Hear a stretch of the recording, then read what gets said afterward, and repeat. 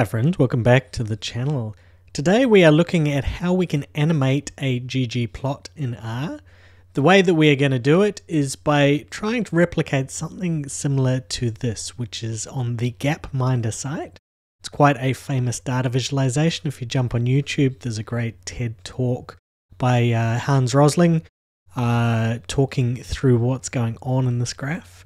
And basically we've got income, we've got life expectancy, and it's animated, so we can hit the play button and we can see it track through over time, and the points are animated. They're also color coded, so there's quite a lot going on, and we can probably accelerate it along a little bit, hit play again, and we can see the points moving along over time.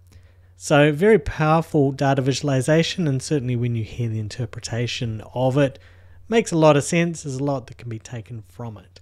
We're going to be doing something similar to this in R, so let's jump over to RStudio.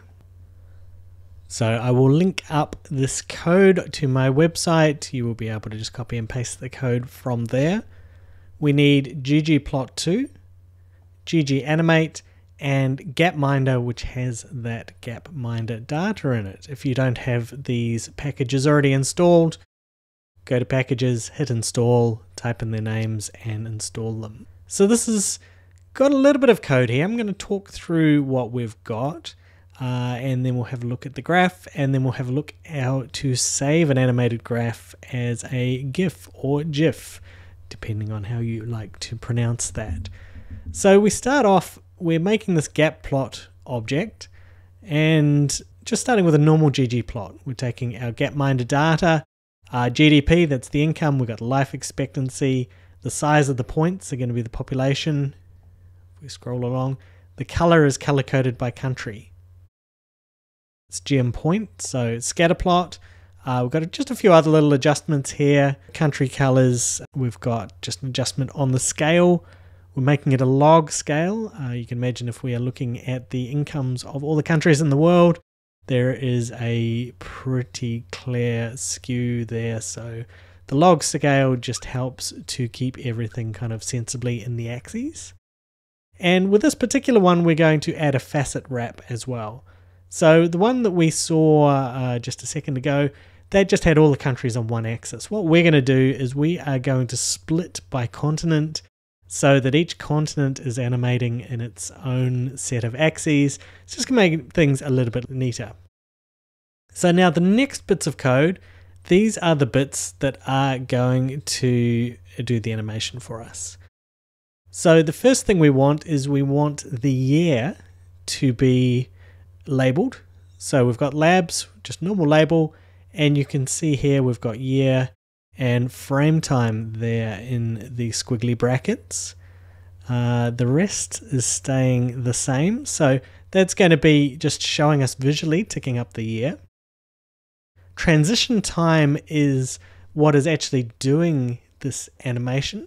There's a lot of things that we can, if you go into gganimate and have a look at the options, there's a lot of things that we can control and adjust in terms of how quickly, how long it takes, whether transitions speed up, slow down, what they do. But we're going pretty simple here. So transition time, year. And then this last line, the aesthetics is just saying whether the rate at which we are animating, and linear just means it's going to flick over at a consistent rate. Sometimes we might want our animations to speed up or slow down as they progress through. This one is just going to be consistent. So what we'll notice, we'll run this code and it was actually pretty quick, just made the object. When we have a look at it here, we notice that this is going to take a little bit longer. So it has to go through a rendering process to set itself up for this animation. We can see it's got a little timer here, it's counting down. I think that's enough seconds that I will just quickly hit pause. And then once the counter has counted down, it is going to produce our plot for us. If we jump over to the viewer, and here we can see the title there. We can see that it is counting up, and we can see all of those points animating just like what we saw in Gapminder. There's probably some other niceties we could do, like not having the scientific form on our axes here, but just as a simple example of animating a ggplot, I think this is a really nice effective one. It's one we can compare back to that original gapminder, and we can see that we've done the faceted version, so not exactly the same, but gives us a good starting point for being able to have a really good play with how to animate.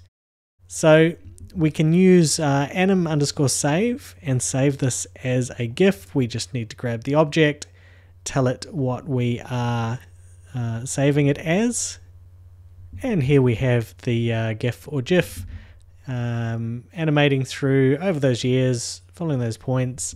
So really nicely done. We can stick that into our web post or social media or wherever it is that we want to stick it. Certainly for a period they were very, very popular on LinkedIn. Nice way of being able to watch some sort of pattern such as a time series, but rather than just reading it left to right, we're going to get some more variables on our axes and having the animation as that one additional time series variable where we see the movement of, in this case, our countries moving around. So that's it for this video. I hope it was helpful. The code will be linked up on my website. If you're not already a subscriber, hit subscribe, hit like on the video, and I will be back soon with more videos about R, statistics, research, and other random stuff.